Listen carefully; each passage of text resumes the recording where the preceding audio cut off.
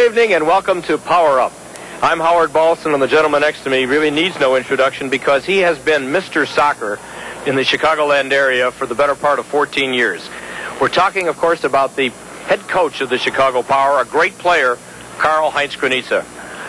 Karl, a couple years back, you left the game of soccer, and now you have opened up a restaurant that is receiving rave reviews, Cocorico in Chicago. Everything has been moving along quickly and well for you. Why did you get back into professional soccer?